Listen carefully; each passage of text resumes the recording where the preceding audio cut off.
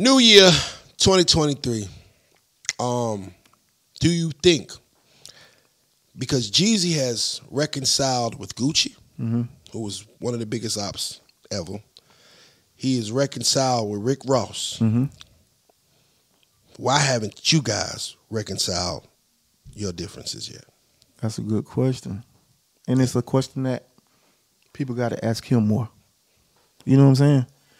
You know, I see the stories, I see the podcasts of everybody always asking us. You feel me? Nobody never asked him. And the question, he come on my show, I'm asking. the questions they do ask him is a general answer. You know what I'm saying?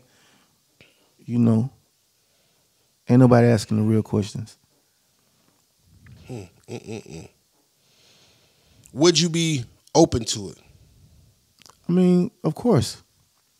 We created history, bro. Like, you know what I'm saying? And I honestly feel that his legacy can't be a legacy without, you know what I'm saying, us. For sure. You feel me? For sure. And that's part of the reason why I feel like his recognition he hasn't got that right now. I've been saying that for a minute though, bro. I've been saying like, you see how beloved Gucci is, because he has brought so many people up, right? Yeah. He was the A&R of the streets for so long, from Long Way to Migos to Thug. He's been a part of so many things. And then you look at, on the hindsight, Jeezy, he really didn't do the same thing. He didn't really open the same doors. You know what I'm saying? I mean, after y'all, he just kind of stepped away. Right. Yeah.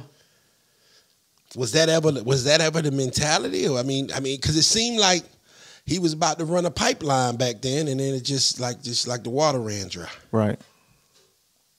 You never know what people be going through, man, and who you know. Everybody have a different personality, so for me, it's like some things I can't see because it's just I wouldn't do that. Yeah. You know what I'm saying? Whereas you got some people that's just who they are.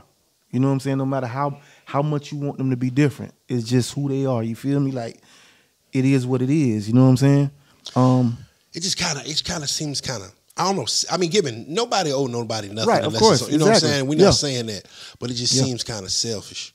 Where if I know where my partner can go get a bag at, or I can put my partner in position to eat, why would I want to be the only millionaire in this company? You know what I'm saying? Like I always say, I want Stan to have more money than me. I want my guys up. I want my artists up. I want everybody around me up. So if I ever fall, y'all can catch me. Right. I mean, that's how you come up in the street. But that's how Wayne did it. Yeah. When Wayne was going through his little dispute with Birdman, he could always hop on a Drake record, hop on a Nicki record, get back hot again. Yeah. But if you don't bring these talented individuals up with you, you ain't got nothing to fall on. Yeah. Yeah. Hey man, we'll see. Maybe you never know. Maybe this interview will spark some things, man.